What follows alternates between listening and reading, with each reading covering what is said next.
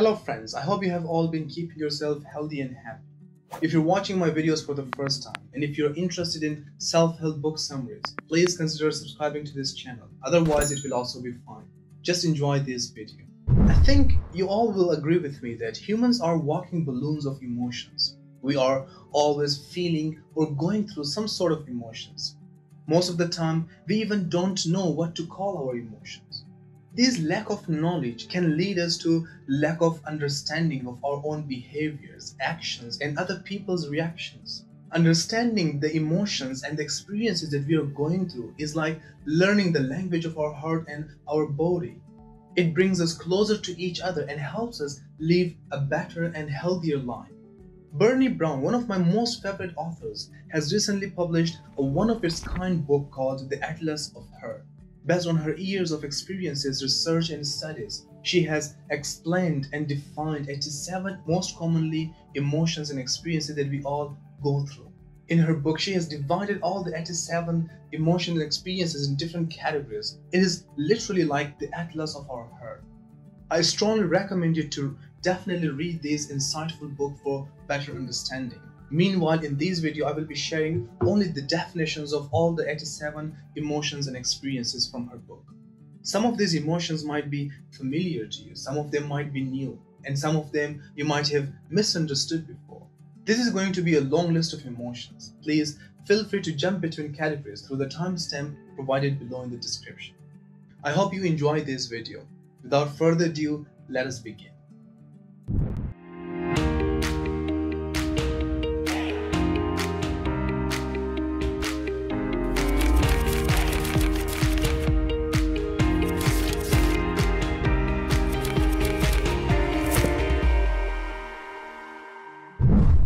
Category number 1. Places we go or the emotions that we feel when things are uncertain or too much for us. The first emotion is stress. We feel this emotion when the demands around us are beyond our ability. During these emotions, we feel unpredictability, uncontrollability, and overloaded. The next emotion is overwhelmed. It is extreme level of stress to the point where we are giving up and we are unable to function anymore. Anxiety, it is an emotion characterized by feelings of tension, worried thoughts, and physical changes such as increased blood pressure. Worry, it is continuously having negative thoughts about the happenings of bad things in the future. Avoidance. When you feel anxious, the emotion of avoidance automatically kicks in as a strategy to cope with anxiety. It is the emotion of avoiding and spending a lot more energy on going around the problem rather than fixing the problem that is already consuming us.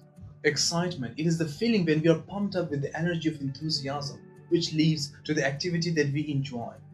Anxiety and excitement can be felt in the very same way, but how we interpret or label them can determine how we experience these emotions. Dread, this emotion happens as a response to the negative events in the future. The magnitude of this emotion increases as the negative events comes nearer to us. Remember, for anxiety and dread, the threat is always in the future. But for fear, it is a short-lasting, negative and high-alert emotion in response to a threat in the present. Vulnerability, this emotion kicks in during the times of uncertainty, risk and emotional exposure. This emotion is not our weakness, it is the greatest source of our courage. Category number 2. Places we go or the emotions we feel when we compare ourselves. The first emotion in this category is comparison. In fact, it is not an emotion, but it is responsible for all the other big feelings that can affect our social life. Brené Brown defines comparison as it is the crush of conformity from one side and competition from the other. It is trying to simultaneously fit in and stand out. In simple words, comparison says, be like everyone else, but better. Admiration. We feel this emotion when someone's abilities, accomplishments, character, or something that they have created inspire us. The next emotion is reverence. It is admiration on a deeper level with respect and meaningful connection with something bigger than us. It is same as worship. Envy. Envy is used for things. It is the feeling of wanting something that others have. On the other hand, jealousy. It is used for relationships. This feeling comes in when we lose our relationship or a valued part of our relationship with someone. Resentment, it is the feeling of frustration and anger towards perceived unfairness or injustice. We also feel this emotion when we fail to ask what we need or expectations let us down.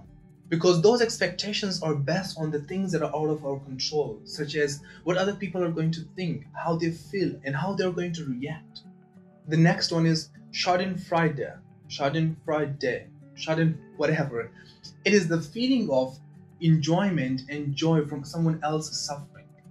And the last one for this category is Freudenfreude. It is exactly opposite of Schadenfreude. It is the feeling of joy and excitement from other people's success. Category number 3, places we go when things don't go as planned. The first emotion is boredom. It is the desire of engaging with a satisfying activity but not being able to do so. Disappointment. It is the emotion when we feel when the reality turns out different than our expectations. The bigger the expectations, the bigger the disappointment. And what is expectation? It is an image in our mind how things are going to be and how they're going to look like. Regret. It is same as disappointment, which is unmet expectation. But the only difference with regret is that we believe the outcome is caused by our own decisions and actions. Discouragement. It is the feeling of losing confidence, enthusiasm, and motivation about any future event. Resignation. It is the state when we have already lost our confidence, enthusiasm, and motivation about any future event. Frustration. It is the emotion when we feel things that are out of our control stops us from achieving our desired outcome. Category number 4, places we go when it is beyond us. The first two emotions in this category are awe and wonder. We experience these emotions in response to nature, art, music, spiritual experiences, or ideas. They are both similar and often we use them interchangeably. Wonder is defined as an emotion that inspires the wish to understand. While feeling wonder, we tend to explore, be curious, and learn about the phenomenon. Whereas awe is defined as an emotion that inspires the wish to let shine. While we are feeling awe, we simply tend to stand back and observe and provide a stage for the phenomenon to shine. The next emotion is confusion. This emotion gives us a clue that there is a need for further exploration. It is a good emotion. It motivates us and leads us to deep learning, and it also triggers problem solving. Curiosity.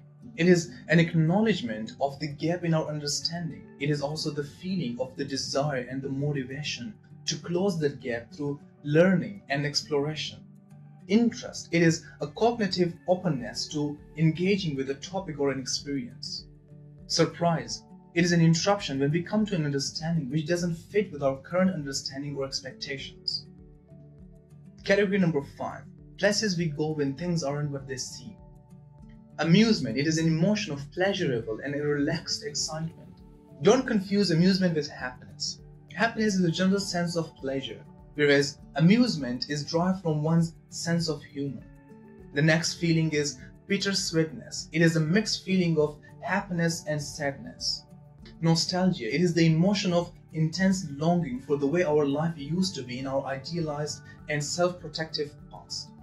Cognitive dissonance. It is a state of tension between two contracting ideas, attitudes, beliefs, and opinions. For example, for those who smoke, they know that smoking could kill them, but they still smoke 2 packs a day. Paradox. It is the appearance of contradiction between two related components. These two components can be completely opposite to each other, but they still complement each other. For example, light and darkness. They are opposite to each other, but they complement each other. Irony and sarcasm. These are forms of communication in which the literal meaning of the words is different, often opposite from the intended message. In both irony and sarcasm, there may be an element of criticism and humor. However, sarcasm is a particular type of irony in which the underlying message is meant to ridicule or tease the person. Category number 6. Places we go when we are hurt. Anguish is an unbearable feeling of shock, grief, and powerlessness. Hopelessness, combination of negative feelings and negative thought patterns such as inability to change our circumstances causes hopelessness in our life. Despair, It is an extreme level of hopelessness. We feel despair when there is no any hope left for our life in present and the future. Sadness is a normal response to loss or defeat, or even when we witness the loss and defeat in other people's life. Sadness, grief, and depression, there are three different emotions. Grief, it is the combination of the emotion of loss, longing for something, and feeling lost. Category number 7, places we go with others. Compassion, it is the daily practice of recognizing and accepting our shared humanity so that we can treat ourselves and others with love and kindness, and we take action in the face of suffering. Pity, pity is the near element of compassion. It has 4 elements involved in it. These 4 elements are a belief that suffering person is inferior, a passive and self-focused reaction that does not involve helping others, a desire to maintain emotional distance, and avoidance of sharing other person's suffering. The next emotion is empathy. Empathy is the most powerful tool for compassion. It helps us understand what someone else is going through and help us reflect back that understanding. Sympathy, as pity is the near enemy of compassion, sympathy is the near enemy of empathy. Sympathy removes the feeling of sharing pain and struggles with others. It only says, I feel sorry for you, without any real intention of helping that person. Sympathy can even trigger shame. Boundaries, it is a distance which explains when we can love ourselves and other people simultaneously. It is a prerequisite emotion for compassion and empathy. We can't connect with people unless we are clear where we end and others begin. Comparative suffering, it is the emotion of comparing one's suffering with other people's suffering. For example, I should not talk with my partner that I'm fired from my job today because she has recently lost her mother. Category number 8, the places we go when we fall short. The first emotion is shame. It is an intense feeling of pain or experience of accepting that we are flawed. Therefore, we are not worthy of love and connection. Self-compassion. These emotions derive from 3 elements: self-kindness, common humanity, and mindfulness. Self-kindness is being warm and understanding toward ourselves when we fail or suffer. Common humanity is the thinking that we are not alone in this shit. And mindfulness is consciously accepting the feelings and the thoughts without suppressing or denying them. Shame is the mother of perfectionism. Perfectionism, it is not the internal tendency towards excellence, rather it is externally driven tendency towards perfectionism. It only answers the question of what other people would think about. Guilt, it is similar to shame. We feel this emotion when we fall short of our own expectations and standards. Humiliation, it is the painful experience of having ourselves degraded, ridiculed, or devalued. Embarrassment, it is a short-lasting feeling of self-conscious discomfort in response to a minor incident that was witnessed by others. Category number 9, places we go when we search for connection. The first emotion is belonging. Belonging, it is a feeling of being somewhere where you want to be and you're accepted there as part of them. As opposed to that, fitting in is the feeling of being somewhere where you want to be, but your presence doesn't make any difference for the other people. Connection, it is the energy between two or a group of people when they feel seen, heard, and valued without any judgment. Disconnection, it is a social rejection, exclusion, and isolation from one person or a group of people to another person or a group of people. Insecurity, it is the feeling of having self-doubt or lack of confidence in oneself. Invisibility, it is when an individual or a group's humanity or relevance is unacknowledged, ignored, or diminished in value. Loneliness, it is the absence of meaningful social interaction and intimate relationship, friendship, family gathering, or even community or work connections. Category number 10, places we go when the hurt is open. The first emotion is love. We develop love when we allow our most vulnerable and most powerful selves to be deeply seen and known, and when we honor the spiritual connection that grows from that offering with respect, kindness, affection. Lovelessness, as it is obvious, it is the absence of love. Heartbreak, it is painful feeling and experience of disappointment or failure that is linked with longing and love. Trust, it is choosing to risk making something that you value vulnerable to another person's actions. Self-trust. It is the trust on our own abilities, ideas, beliefs, and opinions. Betrayal. It is the violation of the trust. Defensiveness. It is the intention to protect our ego and fragile self-esteem. Flooding. It is a sensation of being psychologically and physically overwhelmed during a conflict, making it virtually impossible to have a productive and problem-solving discussion. Hurt. It is the combination of sadness, being emotionally wounded, and the fear of being vulnerable to harm. Category number 11. Places we go when life is good. Joy. It is a short-lasting, sudden, and high-intensity emotion through connection. It is an internal feeling. Happiness. It is a long-lasting emotion which normally comes as a result of effort. It is less intense as compared to joy, but it is more of an external or circumstantial emotion. Calm is a situation when we create perspectives and mindfulness while managing our emotional reactions. Contentment is the feeling of completeness, enoughness, and appreciation when we say all our needs are provided and we are satisfied. Gratitude is a reflection of our deep appreciation for what we value, what brings meaning to our life, and what makes us feel connected with ourselves and others. Foreboding joy. It is the feeling of always being afraid of another problem to drop and not being able to lean in good news, wonderful moments, and joy. Relief. It is the feeling when the tension and worries leave our body. We feel relaxed for that moment and we are able to breathe easily. Tranquility. This emotion is linked with the absence of demand and absence of pressure on doing anything.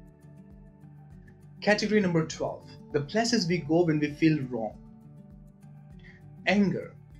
We feel this emotion when something comes in the way of our desired outcome or changes something from the way that it should be. Content. It is the feeling and thought when you think you are better than other people and others are lesser than you.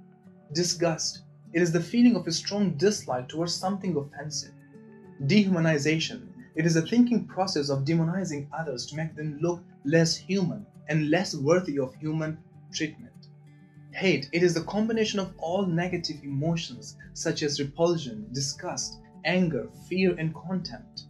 Self-righteousness. It is the conviction that our beliefs and behaviors are the most correct. Category number 13.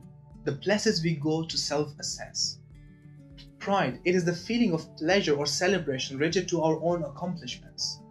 Hubris. It is the excessive pride or self-confidence for the intention of dominance rather than actual accomplishment.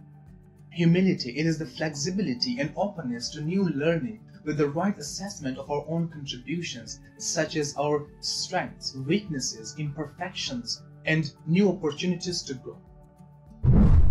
That marks the end of all 87 emotions from Brené Brown's new book, The Atlas of Hurt. I hope you found this video as insightful as I found the book. Thank you so much for watching again until the end. See you in the next video. Much love and bye.